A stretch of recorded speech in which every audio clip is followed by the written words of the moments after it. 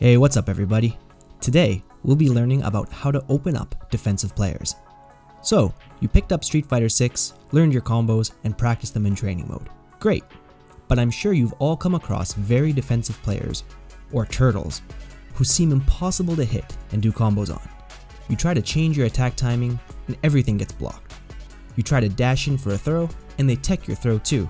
Finally, you jump in for a surprise attack, but you get anti-aired, even if you try to cross them up. In this video, I'll show you 2 easy ways to open up these kinds of defensive players.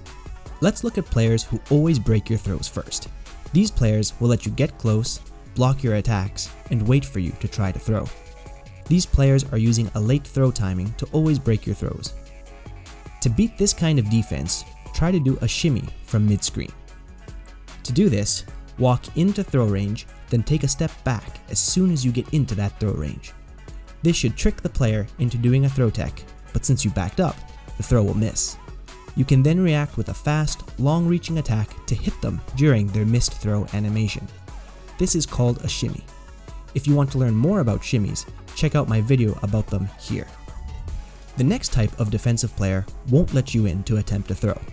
They will use long-range buttons to keep you out of their space. This depends on the character, but generally speaking, crouching medium kicks have long range and decent speed, so most players will use these to keep you out. You might think that jumping is the answer, but this is very risky and will most likely get you anti-aired. Here's what you should do instead. First, take a look at the range on Ryu's crouching medium kick. Try it out in training mode and get a feel for the spacing where he can hit you. What we need to do is whiff punish this attack. From neutral, walk forward into the tip of Ryu's crouching medium kick.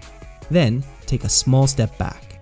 Your forward movement will make the Ryu player think you are coming in and they'll probably push crouching medium kick.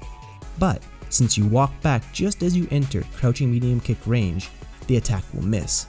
Much like the shimmy example above, you'll want to respond with your own long-range, special cancelable normal to whiff punish.